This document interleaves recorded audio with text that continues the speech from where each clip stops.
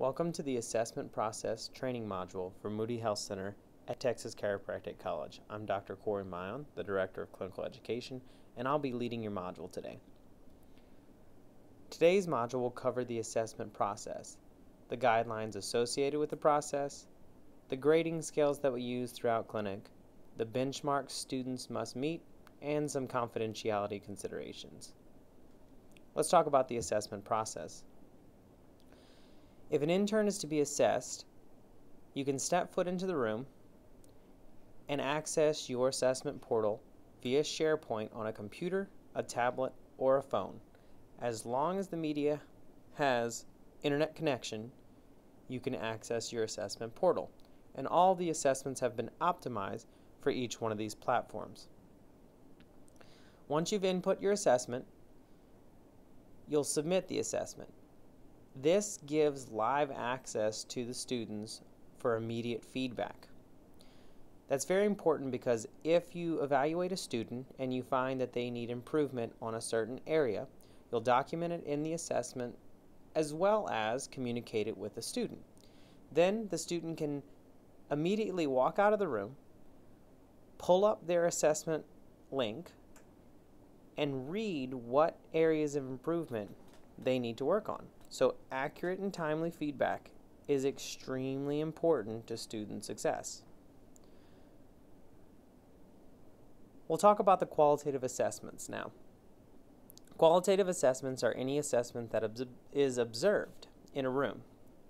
Most, if not all, interactions between students and patients can be assessed via one or more of the qualitative assessments. Assessments must be done with a live patient, an active patient, and with the scheduled attending doctor. There will be a few instances when an intern is shuffled from rotation to rotation. On those cases, you may assess those students. But in general, if a student is not assigned to you as the attending doctor, you should not be doing an assessment on them.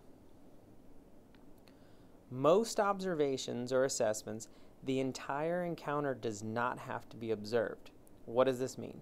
You'll see in later training modules each individual assessment and each component of each assessment.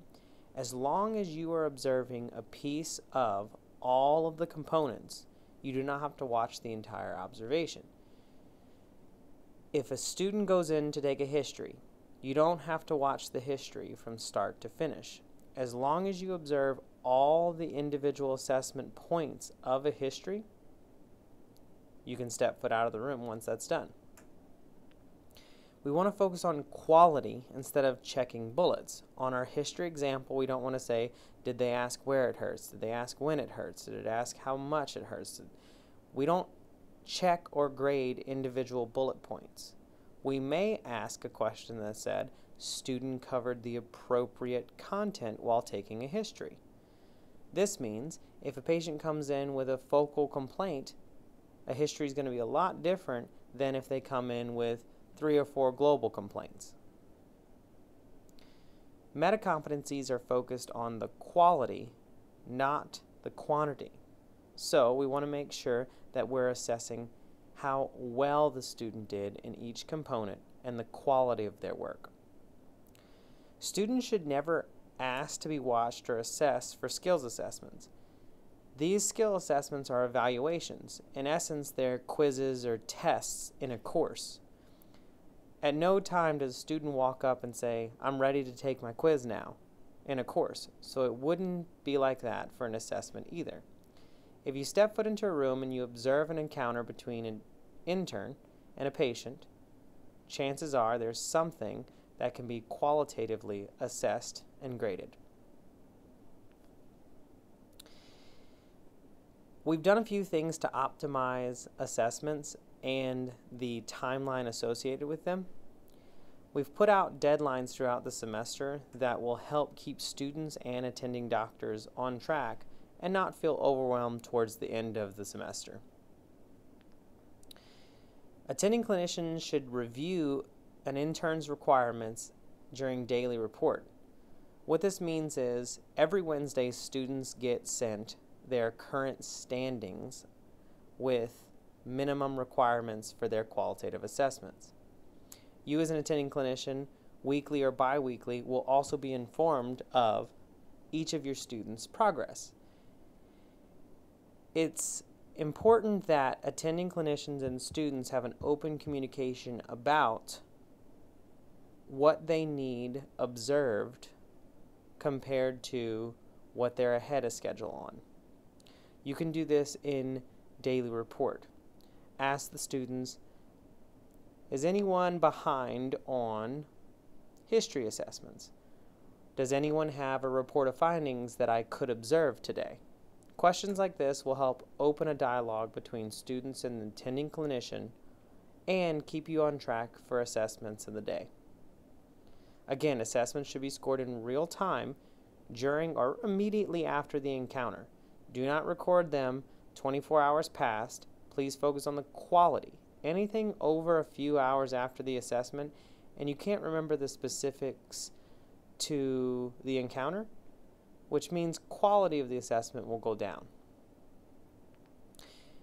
You'll learn later that we've optimized, if you do 4 assessments per hour, you will be on track, if not ahead of schedule, for assessments. We have actually drastically reduced the number of assessments that attending clinicians must complete in order to promote extra time in teaching, not just grading.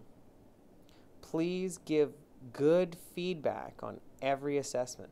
This is your opportunity to teach the intern and to identify their weaknesses and their strengths and help them build as a future clinician. Now, how do we score students? We're going to talk about the grading rubric and what each score means. We use the Dreyfus model, which we defined in the Welcome training module. In front of you, you see a chart of the Dreyfus model, which is a scale from 1 to 4. In general terms, a 1 is a novice, a 2 is an advanced beginner, a 3 is a competent student, and a 4 is a proficient student. To help you with the definitions of these words, this model has blown out individual components of knowledge, standard of work, autonomy, coping with complexity, and perception of the context. Please take a moment to read through this chart and get familiar with each individual component. As we move through the assessment training modules, you'll see that you're scoring the Dreyfus model on each question. That doesn't mean you walk into a history and go, well, that was a 3, or that was a competent history. There are 4 to 5 questions of the history, and you will score each question on the Dreyfus model. So knowing the individual pieces of this chart really helps to navigate grading. The next thing I'm going to talk about is our standardized definition as a clinic of a novice through a proficient student. So what is a novice? A novice is a student with a baseline understanding of the didactic material, but they present with moderate difficulty when asked to apply their knowledge clinically. A novice will require close supervision in most, if not all, tasks. Without supervision and direction, the novice will perform to an unsatisfactory level. The novice learner experiences moderate difficulty when coping with increased case complexity and demonstrates little to no ability to collate a group of facts and draw logical conclusions. That is deductive reasoning. What is an advanced beginner? An advanced beginner is a student with a good understanding of the didactic material who demonstrates only minimal difficulty when asked to apply their knowledge clinically. An advanced beginner will complete assigned tasks to the acceptable standards and occasionally utilizes their own judgment in task selection, but may require supervision and direction to complete the tasks. Advanced beginners can appreciate but not cope with an increased case complexity, and they typically demonstrate a linear pattern of thinking and only occasionally utilize deductive reasoning. What is a competent student? A competent student is a student with an excellent understanding of the didactic material who effectively applies their knowledge clinically while occasionally utilizing prior experiences. A competent student can utilize their own judgment to perform most or all tasks without supervision, but they may require direction and refinement in some of these tasks. A competent student copes with complex situations and typically demonstrates deductive reasoning skills. Lastly, what is a proficient student?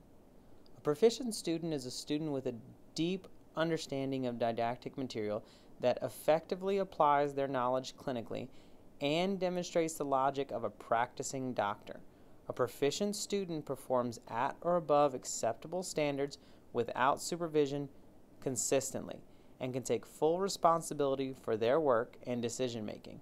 A proficient student excels in complex situations and demonstrates deductive reasoning and pattern recognition skills. The student also has the ability to compare and contrast with past experiences. Now, you'll notice that by definition, a 4 should be quite difficult for a student to achieve, but students will earn 4s on some components of each assessment, especially later on in their clinical phase. Let's talk about some of the students' benchmarks. The following slide shows you benchmarks of each clinic.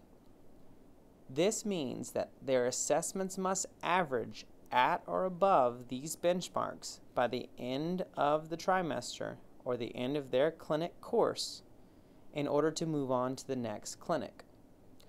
In Clinic 1, the benchmark is a 2.1. If we remember the Dreyfus model, this is just at slightly in the advanced beginner range.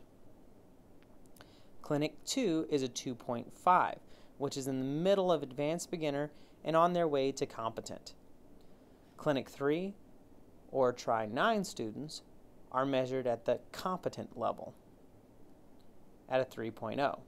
Lastly, in Clinic 4, or Trimester 10 students, they are above competent, moving towards proficiency at a 3.2. Now, something to keep in mind is we have drastically reduced the number of assessments and the number of scored components on assessments in order to facilitate more time with the attending to give feedback to the student and teach the student. What that means is a limited number of scored components on each assessment drastically affects the overall score and average. For example, if you have 4 scored components and the student does poorly on 2 of them, 50% of their components are poor scores, versus an assessment with 10 questions, they would have to score poorly on 5 components. Most of our assessments hover around 4 to 6 data collection points. So accurate and consistent scoring is very important, and interns only know their performance if you stay consistent with your evaluation skills. If an individual assessment doesn't meet the intern's benchmark, but the scores average at the end of the trimester to above their benchmark, they will pass that clinic.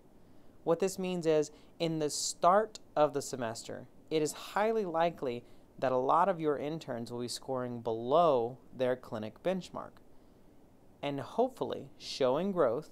By the end of the semester, they should be scoring higher than their benchmark. When these assessments are averaged together, it should meet or exceed the benchmark for their clinic. Every scored section is tied to multiple met competencies, and this is what helps us prove to our accreditors that our students are meeting the meta competencies and we are focusing on the quality of their education. Remember, each assessment is a graded component, which means that FERPA, as we talked about in the intro PowerPoint, FERPA rules and laws apply. So please do not share your link with the students. Do not leave the assessment screen to your assessment portal unattended. On assessment feedback, whether it's positive or negative, it should be given privately between the assessor and the student. If you look at the asterisks at the bottom of the slide, we have had prior incidences of public praise that have been considered FERPA violations because you're still discussing a graded component with a student. So if you want to discuss an individual assessment or give feedback, please give feedback on a one-on-one manner. It is totally acceptable for you to ask one intern to step out of the room while you give feedback to the other intern. Do not discuss any grades in public areas. And if you know that there's a breach in confidentiality, please inform the clinic data manager immediately.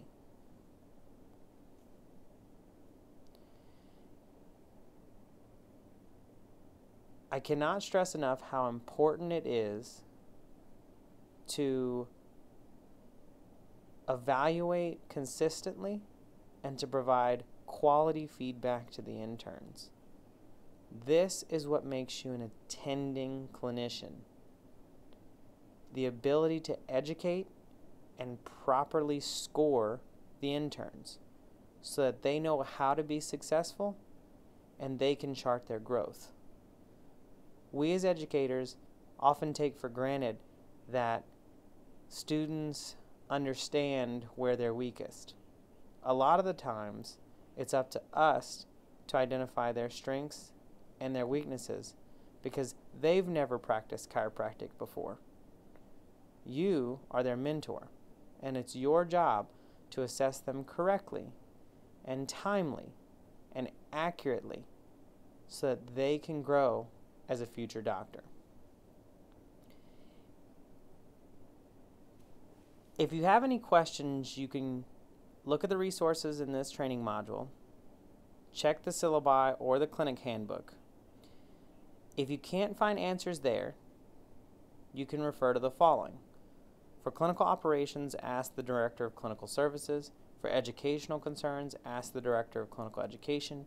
And for resources, ask the Clinic Data Manager. If you have any specific questions about the Dreyfus model or how to assess, please do not hesitate to come speak to me, the Director of Clinical Education. I'm here to help you be a better educator.